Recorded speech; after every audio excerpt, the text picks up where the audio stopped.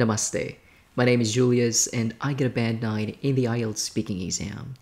Today, I'll be sharing with you my student's experience of getting a band 7 in the IELTS speaking test. She took it 2 weeks ago and it was her first time taking the IELTS exam.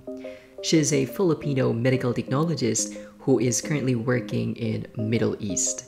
She wants to work in the US, so she needs to get a band 7 in the IELTS speaking test. And I'm very happy because she made it. Well, she had 11 coaching sessions with me. She studied with me before she decided to take the IELTS test.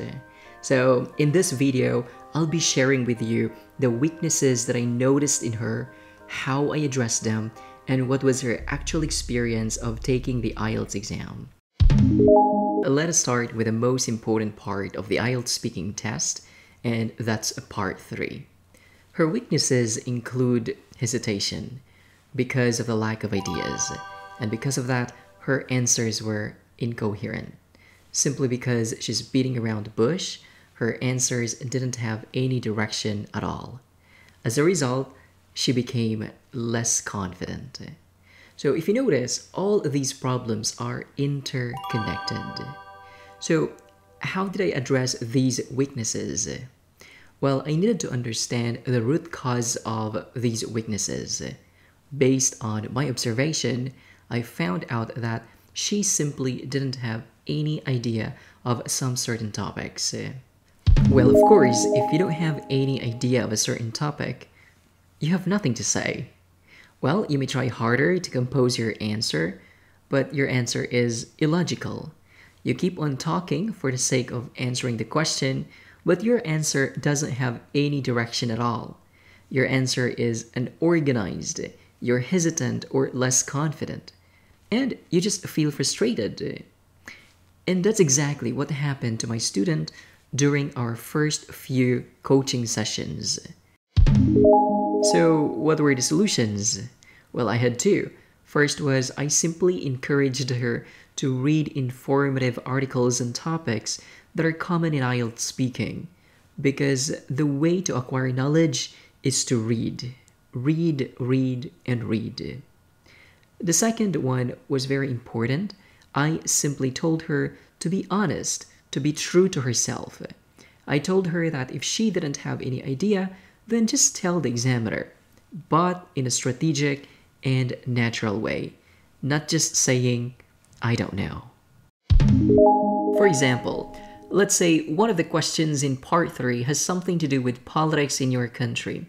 Let's imagine that the examiner is asking you this question. How does your government protect the national security of your country?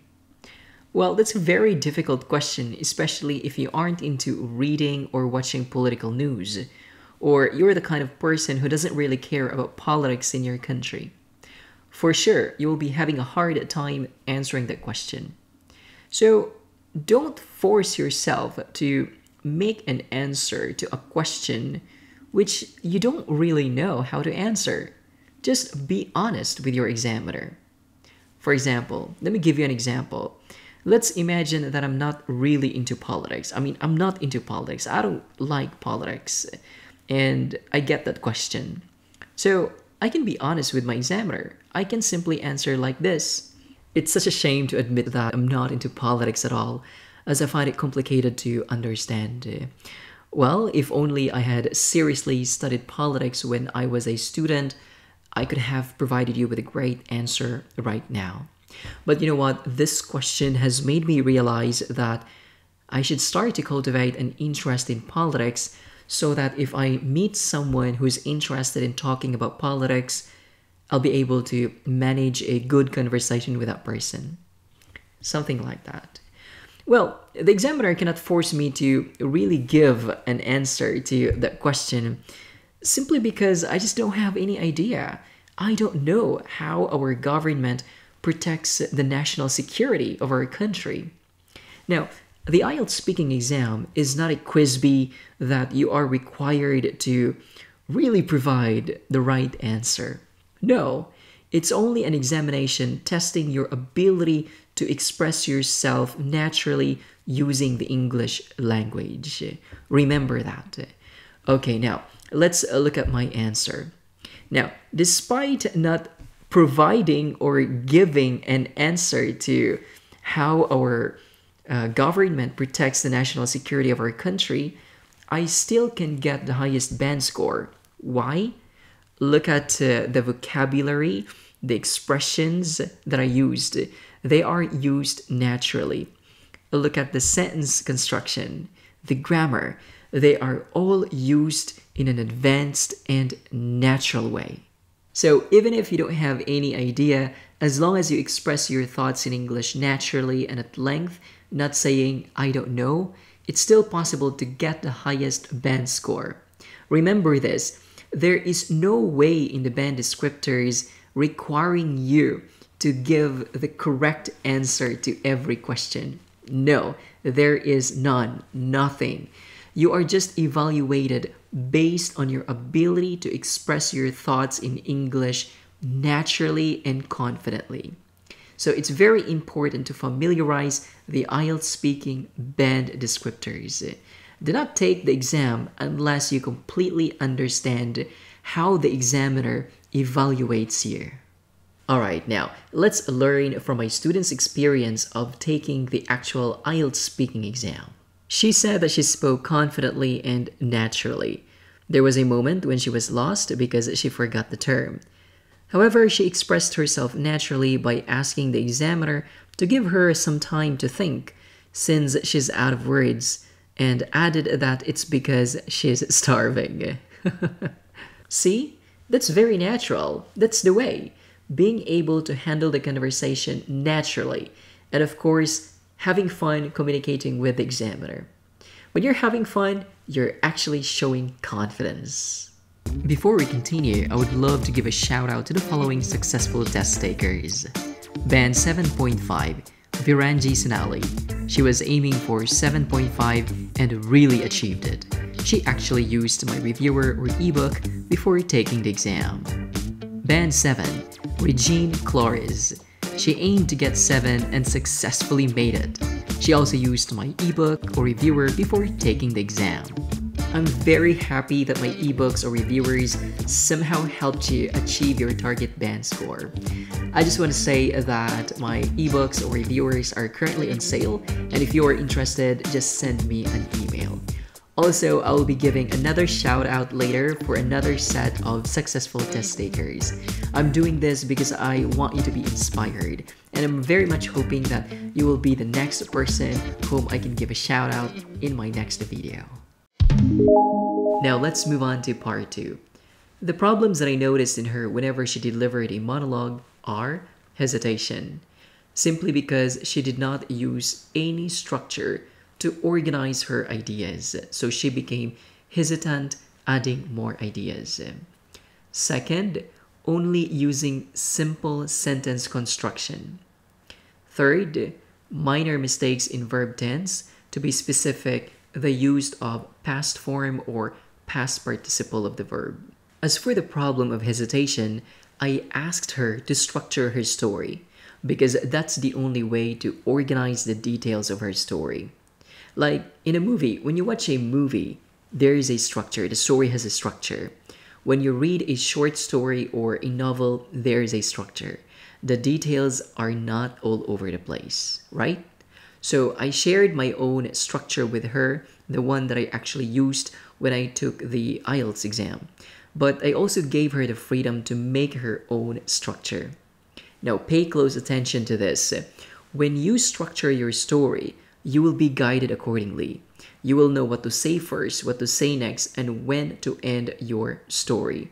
Because you have a guide. The structure is your guide. When you structure your story is easy to understand.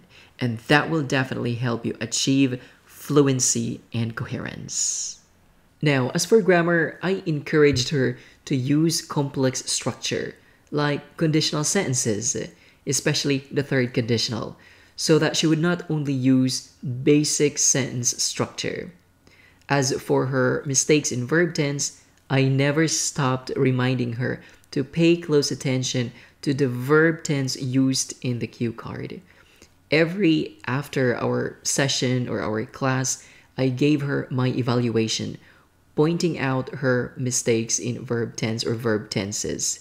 To be specific, the use of past form or past participle of the verb. I did that over and over again so that she would be reminded. She wouldn't forget.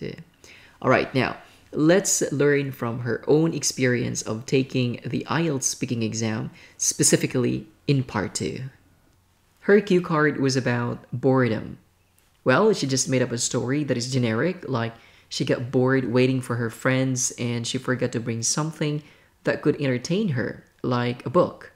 Then for her to stretch her story, she just simply added one helpful idea, that is, her phone's battery was drained. She also applied the strategies that I shared with her during our coaching sessions. Very well done. Here are more Band 7 achievers: Gurleen Kaur, Rohanika Sharma, Harleen Kaur, and Fancy. Thank you all for watching my videos. I'm very happy that you reached your target band score. I wish you the best in life. Congratulations, you deserve it. Alright, let's move on to part 1. This is the easiest. Her common problems include hesitation. Again, hesitation, because of the lack of ideas. Well, I already discussed about this earlier, so I don't want to repeat it. So the second problem was she kept on using the expression, I think. So she used the expression, I think, over and over again. So I told her not to do that because that would not help her get a good mark in the criterion lexical resource. So I introduced some alternatives or good expressions such as I suppose, I guess, I reckon, I believe. But I also told her to use them in a more natural way. So it's very important to vary your vocabulary or your expression so that you would get a good mark in the criterion lexical resource. Okay, let's learn from her experience of taking the IELTS exam, especially in part 1. Well, she got topics that we practiced in our coaching sessions, the topics of New Year and daily routines. Actually, these 2 topics appeared in the previous quarter. So it is very important to review the previous topics because there's a huge possibility that you would get the old topics. But honestly, if you're creative, strategic, well-prepared, and confident with your English communication skills, I really believe that topics won't matter at all because whatever topic questions the examiner asks you, you will surely be able to provide answers. Thank you so much for watching this video. If you want to support me, just give me a like or subscribe to this channel. I'll be posting videos related to IELTS speaking. Don't forget to watch the videos that appear on your screen right now because they can definitely help you. Until next time, have a lovely day. Bye.